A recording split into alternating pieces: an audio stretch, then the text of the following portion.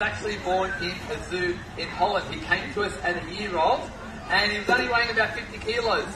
Now he weighs about 250 kilos and surprisingly he also still has quite a bit of growing to do. Now did you know you've got something in common with Diego? Have a look at your hand. Now have a look at his front flipper. The bone structure in your hand and his flipper are actually the same.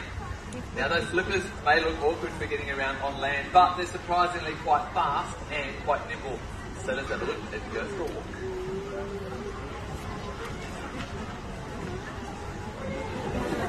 You can see as he uses all four of those flippers, making easy work of the wharf.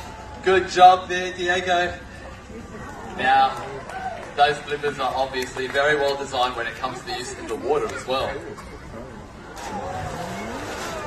Now what he's doing here is called porpoising or bowing. It's a very quick and energy efficient way to get around our oceans. You'll even notice he takes a quick breath of air while maintaining that speed. Now this is also used extremely well when chasing prey or getting away from predators. Now the ocean